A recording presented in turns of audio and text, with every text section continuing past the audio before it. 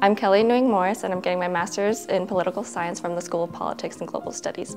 I chose political science because I wanted to combine my love for history with something that's always changing and exciting and dynamic. For me, it was just something that I knew that I'd always keep learning even after I graduated. My research is on ethnicity and conflict recurrence, so it's how ethnic motivations make war recurrence more likely than other types of wars. Growing up in Arizona, I got a lot of funding from ASU, and without having to worry about money, I was able to study abroad twice. Those were the best experiences of my life. Studying international relations, I was able to get out there and talk to other people and communicate with them in their language, which also fueled my love for language. What's next for me is I leave in February next year to go to Washington, D.C. area, and I'll be working as a language analyst for the Department of Defense. I'm getting paid to do what I love.